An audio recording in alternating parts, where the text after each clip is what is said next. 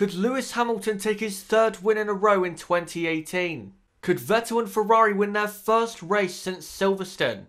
And could Red Bull do anything from the fourth row off the grid? Find out in this video.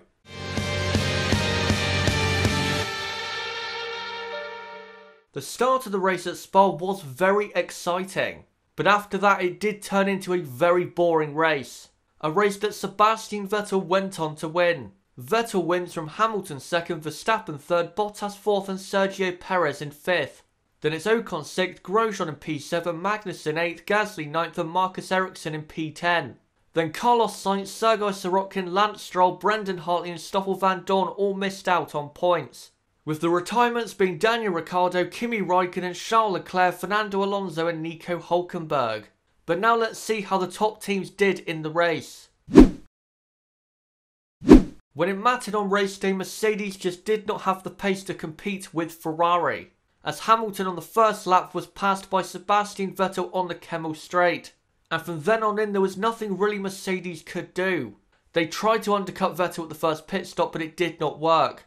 And by the end of the race, Lewis Hamilton would finish over 10 seconds behind Vettel. For Valtteri Bottas though, he got the best result possible in the Grand Prix, by finishing up in P4, as he slowly but surely got past the midfield teams to get that fourth place. But after the race he was punished for a first lap collision with Sergei Sorokin, after gently going into the back of him at the first corner on the first lap. But despite Mercedes getting pole position on the Saturday, they have a lot of work to do. Ferrari right now clearly have the fastest car, and if Mercedes want to win the title they have to improve that car a lot. After a not so great Saturday, Sunday was very good for Ferrari, with Sebastian Vettel dominantly taking victory at Spa. And the race for him was won on the first lap when he passed Lewis Hamilton on the Kemmel Straight, a vital overtake that he had to make at the time. And once Ferrari covered off Mercedes at the first pit stop, there was no stopping Sebastian Vettel, as he destroyed Hamilton in the second stint of the race. And this was a very deserved win. For Kimi Räikkönen though, his bad luck continues. On the first lap when he was minding his own business, Daniel Ricciardo hit the back of him, which for Kimi caused a puncture on his car, but had to retire soon after because of severe damage to his car. He has been very unlucky this weekend. But for Ferrari going into their home race at Monza, they look very, very good, and are definitely favourites for that race. Sunday went on to be a better day than Red Bull was expecting, with Max Verstappen deservedly finishing in third place, after brilliantly getting past the two Force Indias to do so.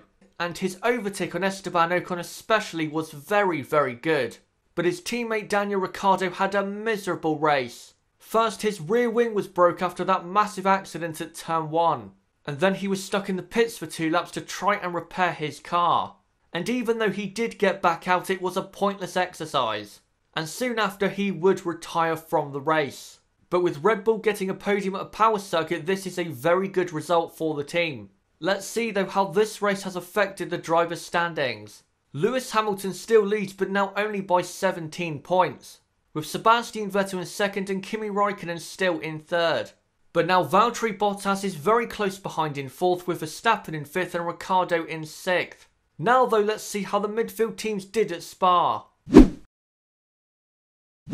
McLaren's race went on to be even worse than their qualifying performance, with Nico Hülkenberg taking out Fernando Alonso on the first lap, ending any real chance of points for McLaren. And then Stoffel Van Dorn at his home race finished last of all the runners. I don't see how Van Dorn is going to keep his place at McLaren. But once again McLaren have put in a very bad performance, and it will not get any better at the next race in Italy. It was also very bad for Renault, as on the first lap Nico Hülkenberg caused that massive crash by simply getting way too deep on the brakes into turn 1, and rightfully now has a 10th-place grid penalty for the next race. It was clearly his fault, no doubt about it, but Carlos Sainz, who did complete the race, did not really have any pace, finishing in P11 but only just about beating the two Williams. He has had a very poor weekend, and that pretty much describes Renault's weekend. Where has the pace gone in this Renault car? They need to find out where it's gone, because I do not see this time next week Renault still being in 4th in the Constructors. After a great qualifying for Force India, the race was also very good, finishing in 5th and 6th place. And as I've said before, they thoroughly deserve that because of the trouble they have gone through in the last few months. And with this result, they have already surpassed Williams in the Constructors. Both drivers this weekend have been absolutely amazing by putting this car in positions that it's not expected to be in. And at one point on the first lap on the Kemmel Straight, it looked as though Force India might take the lead of the race. That is how good these two drivers have been this weekend. And I would not be surprised if they did this again at the next race. Now in the Grand Prix, Williams were actually not that bad, as they weren't too far off the points paying positions. But once again, they have been poor this weekend. This track should suit the Williams car and they have been quite poor. But that's not exactly a surprise. This race for Toro Rosso was a very successful one, with Pierre Gasly surprisingly getting in the points in P9, in a very calm and well-mannered drive from the Frenchman. But I have to say, coming from this Grand Prix, the Honda power unit has showed how good it is, as Brendan Hartley twice on the Kemmel Straight passed the Ferrari-powered Sauber of Marcus Ericsson.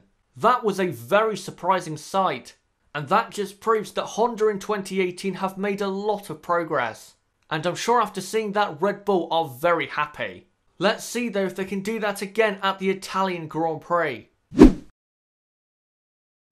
Even though Haas in this race were not best of the rest, it was a very successful race. Because Renault did not score any points, Haas had to score some good points. And they did, with Romain Grosjean and Kevin Magnussen respectively in P7 and P8. That is 10 very important points.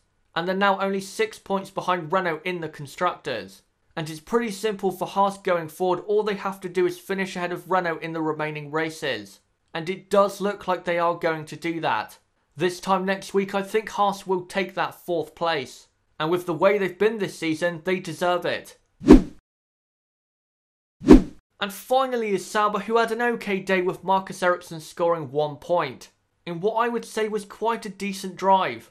But the big story for Sauber was Charles Leclerc almost being killed by Fernando Alonso's car. And now when it comes to the halo, I am going to say this. You cannot deny that it did save Leclerc from quite a serious injury at least, and possibly did save his life. If you're still in denial about this, there's nothing I can do to help you. The halo has been proven now to be a success. If you cannot accept that, that is your problem, not mine. The halo has done what it's supposed to do. But before I go, let's look at the Constructors' standings. Mercedes now lead by 15 points from Ferrari, with Red Bull clearly in 3rd. Mercedes slowly but surely are moving away from Ferrari. But after this race, Haas are now a lot closer to Renault. There is only 6 points between those two teams. Then McLaren is clearly in 6th, with Toro Rosso in P7. Now after Force India's Constructors' points were removed, they're now back up to 9th place after this race. And just 1 point behind Sauber, with Williams once again in 10th. The Belgian Grand Prix was really not a classic race, but hopefully this weekend's race in Italy can be a lot better. But anyway guys, that has been it for this video. Don't forget to hit the like button and subscribe for more content like this. Don't forget guys, I will be back in about 2 hours time with a live Q&A where you guys can ask me questions and I will answer them. As well, don't forget to join my Discord server, a link to that is in the description, also with my Twitter. Comment down below what do you think of this video, and comment down below what did you think of the 2018 Belgian Grand Prix. Please comment down below what you think about those topics, and until next time, it's been me, ChazzaHD, goodbye.